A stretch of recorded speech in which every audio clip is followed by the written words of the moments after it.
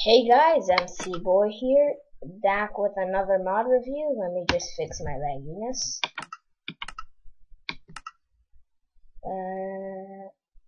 Let's turn this off. We can go on tiny since we're not going anywhere far. I am still laggy. Okay, here, I'm just gonna be right back because my tech is open. Oh, whoops. Okay guys, I'm back. Now I'm not any, now there's like more like, yeah, no more wine. Right. So, today I'm gonna do another mod review, and, this mod review is gonna be computer craft. So, let me just delete my items and stay on trade mode. Okay, so, we're gonna search up a computer. Yeah, here, let's just get these two. We can get printers. This, disk, here, disk drive, and let's just get a floppy disk. Okay, yeah, so, let's, go somewhere better than this. Here, just gonna clear out some space, I'll be right back. Okay, we're back. I cleared out some land. Now let's do this.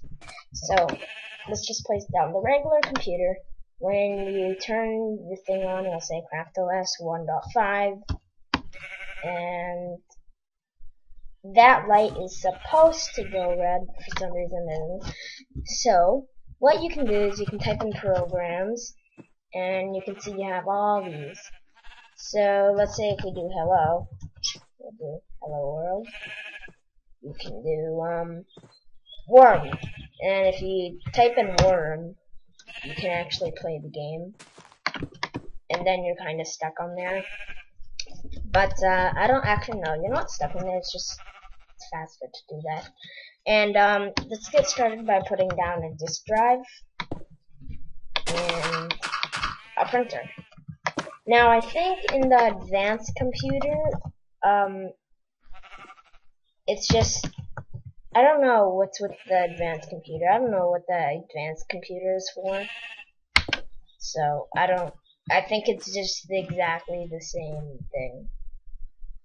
Yeah, except more expensive, so let's just throw that away. So, if we put this disk into the disk drive, that light goes green, and we can do, so if you want to, instead of it being called floppy disk and you want to label it, you can go label, label set right. You want to make sure it can be right or left, so if your disk drive is on the left, then you type down left here. If it's on the right, you type down right.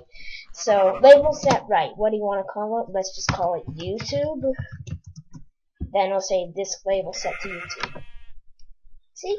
YouTube. And you can also label the computer. See? Oh, YouTube. No, that's not how you spell YouTube, but who cares? So if I type in U, wait. Anyways, sometimes if you do that, I don't know how it's working, but, it'll come up when you're too many items or something, or you can make the computer. So, what else you can also do is if you do edit, you can create your own program.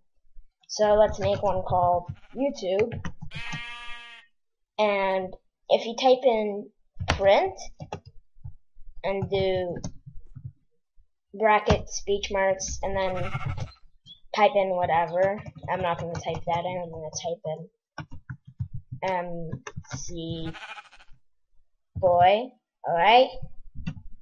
And then if I save it, and exit, if I type in YouTube, MC Boy. if I go back to edit YouTube, I can actually just print this too. See, like printer out of ink. So for the enter, you're gonna need. Whoops, I almost closed it. You're gonna need ink. You can use any ink. You can use dyes if you want to change the color of the writing. If you want to, yeah, sure. Let's use pink. Who gives it? You have to get paper for it, and yeah, that's all you need. So if you put pink dye in here, paper in here. Now if we do that, printed one page, another paper will show up. Printed page, YouTube. If I read it, it'll be writing in pink because I put pink dye, and look, it says MC Boy. I don't think you only have to do the bracket speech marks and speech marks bracket if you're creating a program, but if you're printing it, you don't have to do that. And yeah, that's pretty much what you can do. You can also set stuff on the floppy disk. So if I do, let's just exit out of here. CD disk, it'll say disk. So if I want to do YouTube, and I do print